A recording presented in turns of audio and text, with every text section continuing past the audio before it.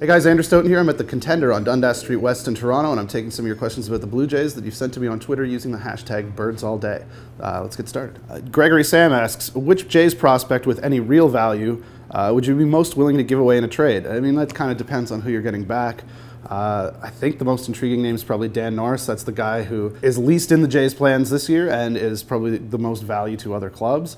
Not a guy I'd really be quick to part with, but in terms of being, someone who could get back something quite valuable to the Blue Jays right away, I think that's your guy. Jonah asks, could Preston Guillemette microwave a burrito so hot that he himself could not eat it?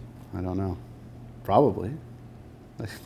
Preston Guillemette does not control microwaves, their power. I think he could probably do that. Gruber's Mullet asks, does Andy Dirks make the 25-man roster out of spring training, or does he start the year in Buffalo? That's actually a really good question. I don't know. The Jays have a couple options in the outfield. Dirks can be optioned to the minor leagues, so can Kevin Pillar, and I think they're both guys who could be there. Michael Saunders can cover center if Dirks is your fourth outfielder, but Pillar himself can play center. I would think it's Kevin Pillar that gets the job, and Dirks is maybe more a like replacement for Michael Saunders, but it could go either way.